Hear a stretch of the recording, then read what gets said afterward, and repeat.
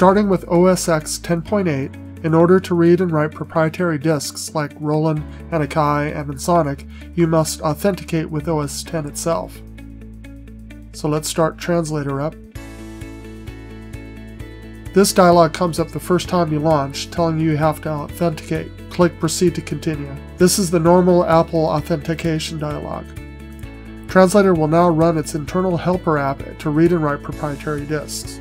Right now we have an Ensoniq CD in the drive, and now you will be able to see it in Translator. There it is.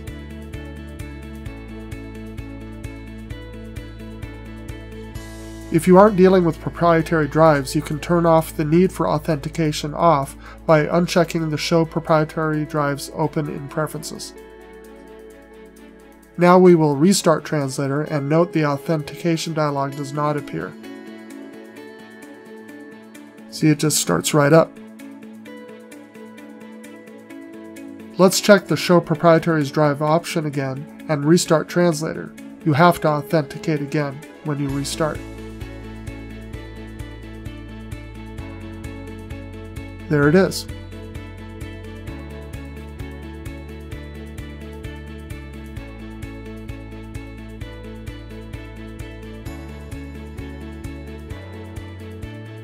And it reads the Ensoniq CD that is in the drive.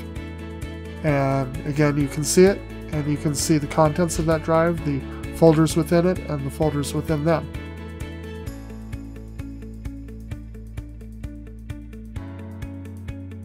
Thanks for watching this video. Please watch the other videos on the Translator support page.